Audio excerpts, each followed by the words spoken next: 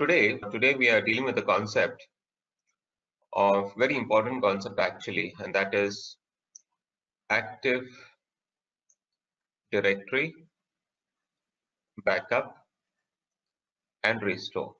How we're going to learn about how to back up Active Directory. Okay. So now most organizations would use a third-party software to back up. They might use Symantec or IBM Tivoli, all these tools to back up. But right now we are not going to use the third-party tools. We're going to use Windows backup. But the thing is, it doesn't matter whether you use Windows backup, whether you use IBM Tivoli, whether you use Symantec, it doesn't matter because the concepts remain the same no matter where you are. So if I'm going to use Windows backup or Symantec or IBM Tivoli, now if I want to take a backup of Active Directory, let's understand that. So first I'm going to install the backup tool. Okay, I'm selecting from here Windows Server Backup. Okay, this is a feature that I'm installing of Windows. It's an inbuilt feature. And that's what I was actually about to ask. If you could please. So I will cancel this. I'll cancel this. I'm on the Server Manager page and I'm on Add Roles and Features.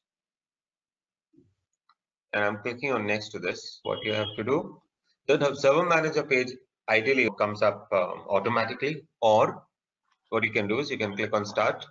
You can click on Server Manager. Okay. So we click on Add Roles and Features. What I'm doing is I'm just clicking on next. That's it. Next. And here it shows me the roles page. These are the major roles. Last time when we install Active Directory, we install it from here. Okay.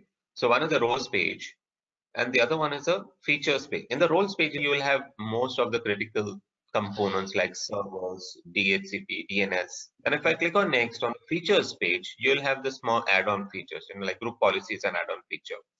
.NET framework is an add-on feature, and probably even Windows backup. Windows Server Backup is also an add-on feature. So you'll find all features over here. And I select Windows Server Backup, next, then install. Now, using Windows Server Backup, what we can do is, we can take a full server backup. We can take a full server backup. Okay. But then we are not looking at a complete server backup. We are looking at only probably just backup. Yeah. But then if you notice with Active Directory, there are many components, right? One is the database component, the DB. Second is the group policy component. Along with that, there may be some system files that are required for Active Directory to function properly. You got to make sure that you got to be selecting all these things properly so that you don't make any mistake in selecting all these things, right? Directly, there's a component given to you which comprises all of this, and that component is called system state. So in short, if you want to take a backup of Active Directory, you would take a backup of system state. You just back up this. Okay. And that's what we're going to do. We're going to take a backup of system state. Okay, it's done. And I click on close. And now I take a backup using Windows Server Backup. So I'll start this tool, Windows Server Backup.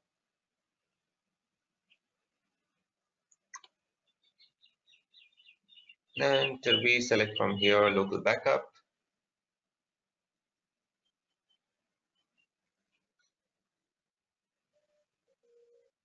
Okay, and then on the right hand side, I've got two options. See, we are not really supposed to be learning this tool, but we are supposed to be learning the concepts of Active Directory backup because every tool works in a different way. So one is if I want to back up on a schedule, probably every week, every day, I click on backup schedule. But right now I want to back up only once.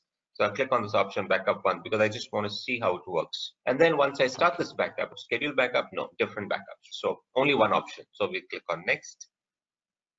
And then it says, what do you want to back up? You want to take a full server backup? No, we want to go for custom. And there's something very specific. Yeah, there's something very specific we need to add. So I'll click on add items over here. And from here, system state. That's it. That's all I need to do. I need to select system state.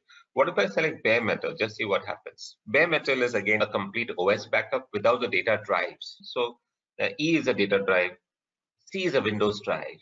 Right, so it takes whatever is required for Windows to backup. When you do bare metal, if you have bare metal backup, you can recover the complete Windows. So it's like I will. data along with the OS. Bare metal is without the data. It's only the OS, only the data. Sorry, only the OS without data. Okay, so if Right. you notice, when I select bare metal, it doesn't take the E because E drive is a data drive. It's not a part of the Data. Right. OS. Okay, Right. so bare metal is what I don't want to go at this moment because I'm focusing purely on Active Directory, and that's the reason why I select System State.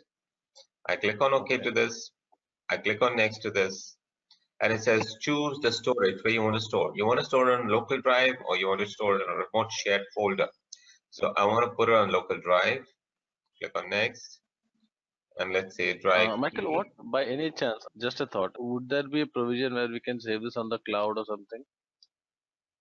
No, in this Or it has package, to in be this Windows Server backup is not there. But if you have any okay. other software which is paid for, all these Mm-hmm. paid for software, they have that option, not this software. Okay. They sync to But the yes, OneDrive and then you can do it. yes, you can definitely save your backups onto the cloud now. So I will click on next.